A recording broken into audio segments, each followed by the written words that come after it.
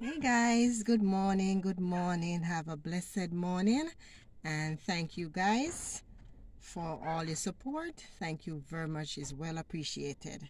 Yes, I have today an update on the lady that Auntie Donna.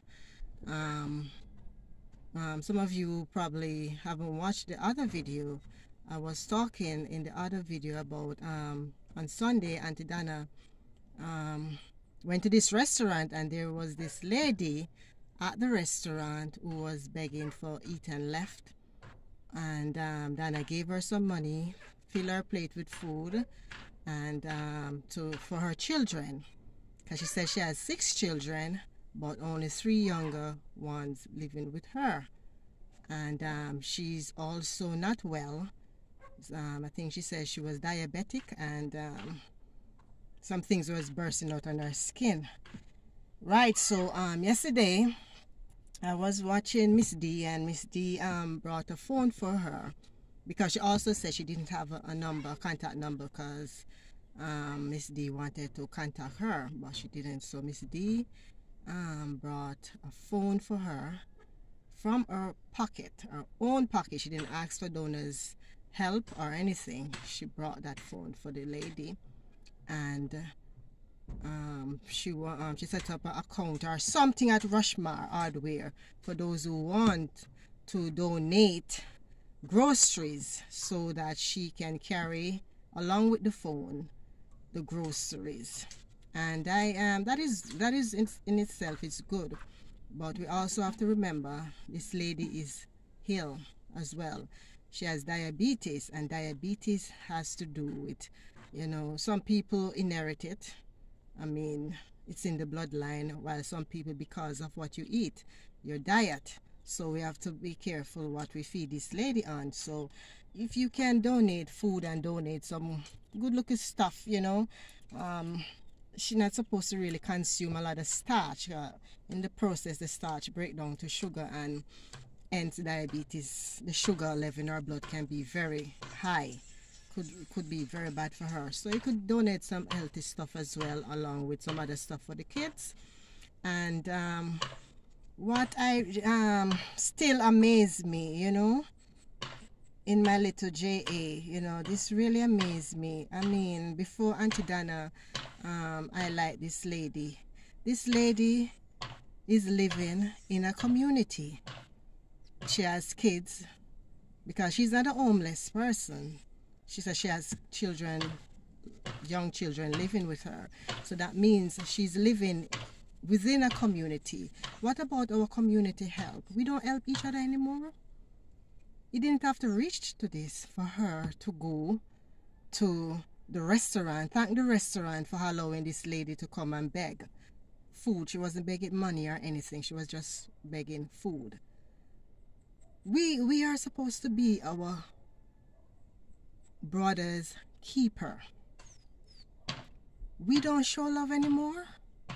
What about one cocoa full basket? In our 876, this is our community people help. We can't leave everything on the government. The government cannot see all or everybody, right? We are the nation. We build up the nation. Each community should help one another. Look out for your one another. Be a brother's keeper. Be a community. And each one of us made up our community. So you must have known that this lady cannot find food for herself and her kids, young children at that. You must have known that. And hence, listen, the lady, it shouldn't have reached that far for the lady to go at a restaurant to beg food. I know things are very difficult. I know things are very, very difficult right now. Economically, things are difficult all over, and added the pandemic makes it even worse. But it can't be that difficult. It cannot be that difficult for you to take a plate of food, some food that you cook for yourself and take some for your neighbor. It cannot be that difficult. No. It cannot be that bad.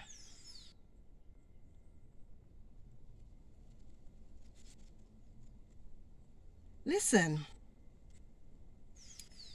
giving is a blessing. The more you give, the more you get. It's better, in the Bible it says, it's better to give than to receive. And the Bible can't go wrong. Because if you don't inherit it, you might not get back the blessing from the person who you gave to. But most time what normal, let me say, happens, and when you're dead and pass and gone, your children and your grandchildren inherit the blessing. That's why you see some people are prosper, some family are prosper. So, because then great-great-great-grandmother or their mother used to do, the blessing falls on your kids. You understand? You never had to reach this far for it to come on social media that this lady was begging, eat and left. Never had to, because she lives in a community. She have neighbors. Huh? What about, let me read a scripture to you. Because you must think this come from me. It's not coming from me, my dear. Let me read a scripture to you. Let me read a scripture to you. And this scripture is taken from Mark 12, 30, verse 30 to 31. And thou shalt love the Lord thy God with all thy heart, and with all thy soul, and with all thy mind, and with all thy strength. This is the first commandment. And the second is like, namely, this, thou shalt love thy neighbor as thyself. There is none other commandment greater than these. You see, we have 10 commandments. And the first, you love thy God with all your might and soul. And the second, love thy neighbor as yourself. That is very important. You see where you fall under? The second, after you love God with all your might, you know, love nobody else like how you love God. This is the second one, love your neighbor as thyself. So God may make sure put it at the second, because this is important. If you love yourself, yes, if you love yourself, you're not going to torture yourself. You're not going to go to bed hungry. You're not going to do evil things to yourself. You understand? And God said love. He never make no comparison to other something where you must love yourself too. Him say your neighbor. Because if you love your neighbor, you're not going to hurt your neighbor, and you're going to make sure your neighbor eat. You understand? You're going to make sure your neighbor have something. Because the most sin of the community, so this lady don't have anything, and her children don't have anything to eat. I'm speaking about the community right now. You understand? You must have seen this in the community. And if you have love for yourself and for your neighbor, this wouldn't have happened. One neighbor down the road. As I said, things very hard. But one neighbor down the road, they put something, one next one put something, and one next one put something, and carry go give this lady. Eh? The lady there after beg eat and left. You know much bacteria eat and left, pile up. Huh? That can't be healthy within itself either. You understand? If you love your neighbor by yourself, you're not going to hurt your neighbor. So God makes sure put this at the second out of 10 commandments. This is the second. The first, you love God more than you love anybody else. And this is the second one, love your neighbor like yourself. Because when you love yourself, because some people love themselves so much in love with themselves, they're not going to hurt themselves. You understand me? So, therefore, if you love your neighbor like how you love you, you're not going to make sure, you're not going to hurt your neighbor. You understand me? You're not going to hurt your neighbor. And you're going to make sure your neighbor been fed because you're sick. And children are involved. Huh? Young kids at that are involved. And the ladies heal. And I said, I want to see Miss D put the phone on her when she walk across the road. The lady can only walk. You know, when you have diabetes, everything now work, you know. Your kidney, your heart, your this, your that, all kind of something I brought down, you know. All kind of something I brought down, you know, you. When you have diabetes, it's not an easy disease. You understand me? And it's a very expensive disease as well. Because you have to know it all, have to deal with the diet. And then she have to resort to eating anything. This made the disease even worse. You understand me? This made the disease even worse. So I'm so happy that Auntie Donna highlighted this story. God placed Auntie Donna. Oh my God, Jesus. God placed. That's what I tell you. You see, when you're down, there's always somebody. God always put somebody to lift you up. Him always put somebody. You can't be down and out. Him always put somebody. And she was there, and God put Auntie Donna right there to see this lady. Because since nobody in our community no see what go on, because they must have to see. They must have to see, and it hurt me. It must have to see. You know, blind? They spent up a day, she come there. Wanna see, wanna know the situation in the community. You understand me? Not even talk the whole of Jamaica, I talk the community that this lady is living in. We must be our brother's keeper, man. Wanna see, you know, the community. And God sent Auntie Donna to highlight this story. That's what I tell you. God, you're really God. Huh? If God never sent Auntie Donna to highlight this story, this woman would be continued. Nobody's there. Then turn a blind eye. Then give the eat and left, and that's it. Eh? And this lady getting healer and healer because of the type of food she's eating. Because the disease where she have, you're not supposed to eat any and anything. Because any and anything can make it even worse and you die fast. Huh? God make and put Donna. Eh? That's why I said Donna is a blessing, but Donna alone cannot do it. She alone cannot see what is going on in Jamaica. She alone cannot do it, just like how the government cannot do it alone. We supposed to be our brother's keeper. That's what it boils down to. We are supposed to be our brother's keeper. Love him or she like how we love ourselves. Love your neighbors.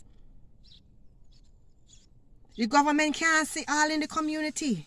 Donna can't come at every community. But we who are living in the community can help our less fortunate. Things will be better. Not care how hard it is. Something like food. Now, if a parent, if she a parent or whatever, but something like food, you know, supposed to did reach so far. And the lady has children, young children too, where people eat and left as well. You know, supposed to reach that. Shame. What become in our to our little JA? We will love each other so much. Don't let the love go. Don't. I may have another scripture to read for you guys. And this is John 13 verse 34. A new commandment I give unto you, that ye love one another as I have loved you, that ye also love one another. So you see, we must love one another like how God love we. And we can't say we love Jesus who we can't see, and hate our brothers who we can't see. We are hypocrite. I mean, some people are hard to love. I'm not kidding. I'm not going on like I'm Miss Perfect here. No, I'm not Miss Perfect. Some people are really hard to love because they might have done you things in the past and maybe still doing you things. Yeah? But I'm not perfect here. This is something I too am struggling with. But I ask God, you cannot do it without God's help. That's the point. You cannot do it. We are all flesh. We cannot do it without God's help. And with God's help, it will help you to heal and help you to love. You know, to drop off certain things gradually. You understand? But we need to be our brother's keeper, man. We need to be our brother's keeper. Look out for those in the community. Look out for the less fortune in the community. I mean, some community may not have a less fortune, you know, a person, you know, live below their means. You know, some community are, you know, fortunate not to have that. But most community do have. You have the single mother there, although she's working. A single father as well, although he's working. But sometimes they still cannot manage. So if you can stretch your hand one and two and help. You have the old lady down the road.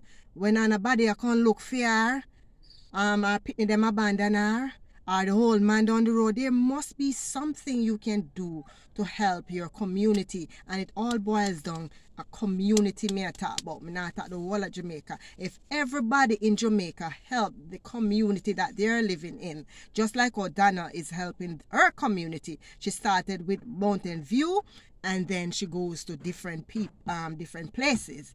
But if everybody help their community that they're in, trust me, it will be better, because I'm saying the government cannot see everything in the community. No matter which government are in, they cannot know what is really going on in the community. It's the individual person who are living in the community knows what's going on, and they can assist.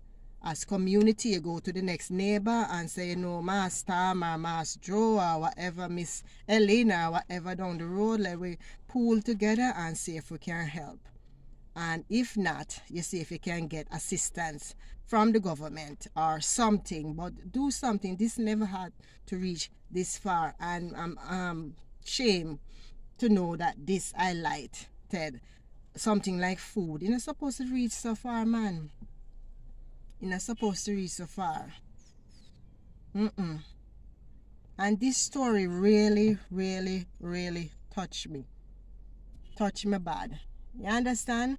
Because, and especially I beg money, because some of them, you know, they stay there and they beg money and then say, they not even beg you eat and left.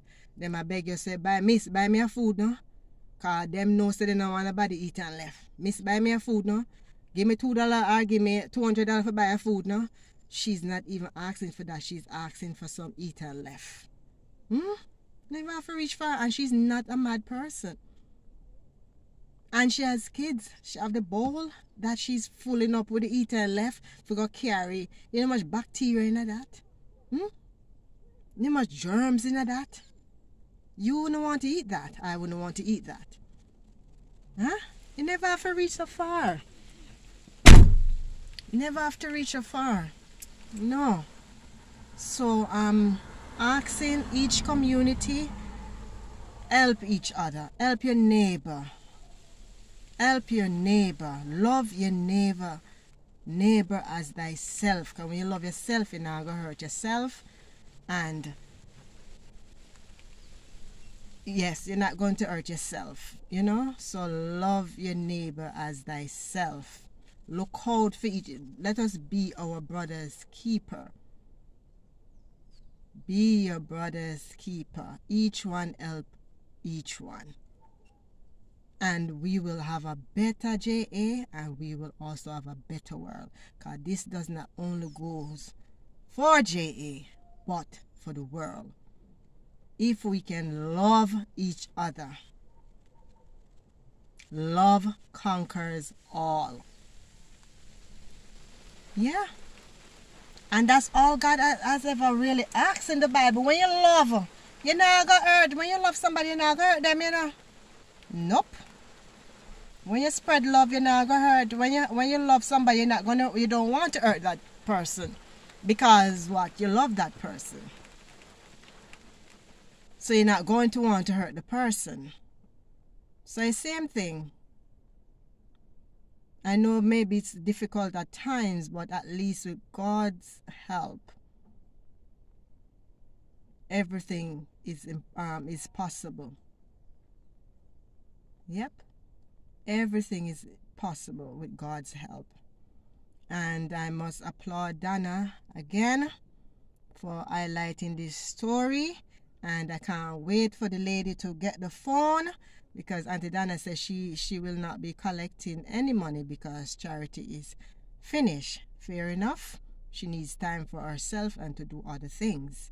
So fair enough. So she bought the phone for the lady, and as soon as the lady gets the phone and so forth and the number is out, I would be one of the first person to call this lady and donate.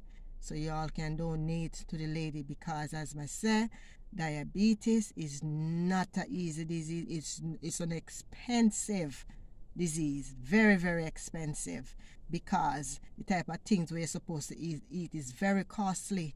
You need to eat less starch, and if you have less starch, you have to have this a particular one here and that the particular one here, and more vegetables and fruits and this and that, and all these things, all the goodies that you're supposed to eat, they're very, very expensive.